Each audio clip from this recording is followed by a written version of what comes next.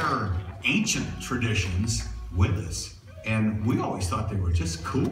The kids did too, because a lot of the kids didn't know some of these things. I think it was one of the kids who said, well, wear headdresses. So we got the headdresses, and boy, when the crowd was full. And Bobby was a sophomore, and it was in Fargo. And we had the headdresses and the red, white, and blue balls, and we went around the court, and the Shanley team quit warming up. The whole crowd, the whole place got quiet. And I said, we got them. They're dead. Here they were playing all these big Class A schools like Bismarck, Jamestown, Grand Forks, Fargo, and they have thousands of kids. And here comes little bitty 48s. Oh yeah, we want a buggy. There's this guy that just come out and trim my horses there. Big guy. We got to talking to him, and he said he's from Heddinger. He said, I remember playing, he said, this game with 48's Warriors. He said, this guy came out, scored 69 points against us. He said, all by himself. And we were so embarrassed. He said, I don't even want to talk about that game. I said, that's my brother. I said, what?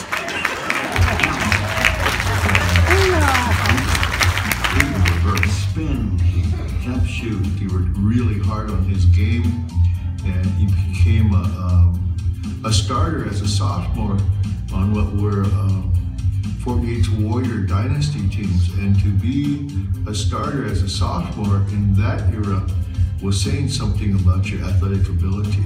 He basically was a coach's dream. He was tall with a lean, muscular build and long arms. He was a 6'4" freshman, looked like a deer that had just been born. He couldn't get his legs under him. He was a big brother, but he's a sibling rivalry, but yet he was a teaching big brother. He would carry that with him on to his other careers, and he would use that to the best of his abilities.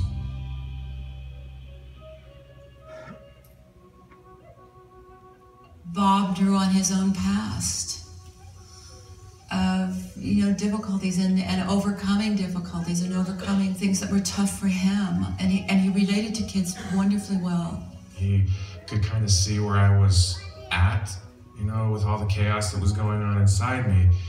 He could kind of like bypass all of it and just kind of touch the kid that was really, going through all this at the time. And, he'd be okay. This was the last stop school for them before being kicked out.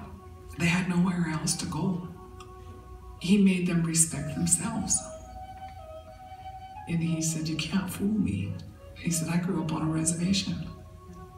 And he'd be the first to tell you that if he's here.